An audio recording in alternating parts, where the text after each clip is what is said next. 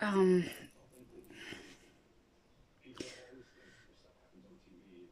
I thought when I went through benzo withdrawal, I was on benzo withdrawal for I was on benzos for 40 years, and it caused all sorts of medical issues.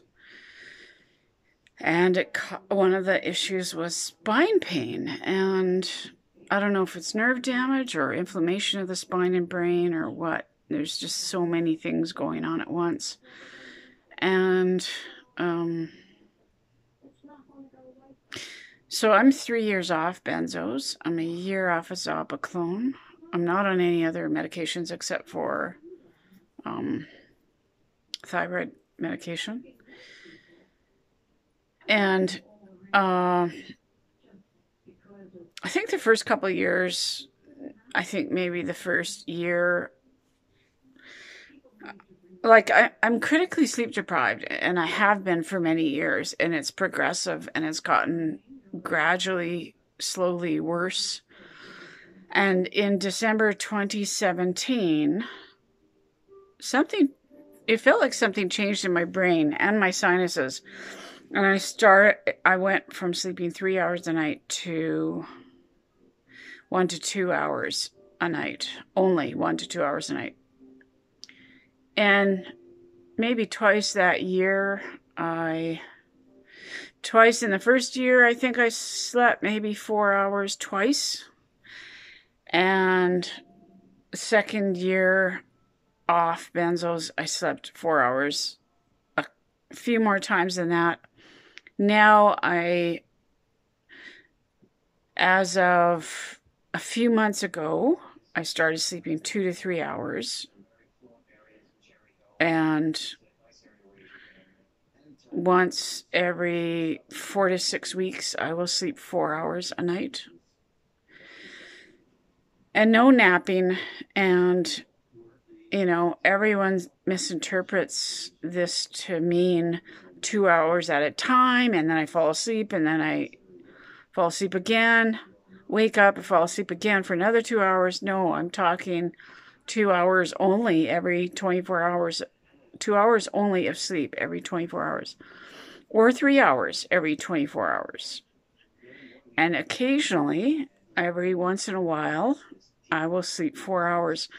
And up until this moment, see, when I sleep 4 hours a night, I'm higher, my brain is higher functioning, and I'm able to have some productivity instead of none, and I'm able to do a little bit of house cleaning, and as opposed to no house cleaning and no level of functioning. So I had almost 4 hours last night, and my brain is higher functioning, not normal yet at all, but see, up until this point, I had always thought that the odd time I sleep 4 hours, then I start to do a bit of house cleaning, and then the spine pain starts from bending down, picking things off the floor, from, so much movement that I'm not used to. Well, this time around, I'm just so tired, I'm ready to fall down.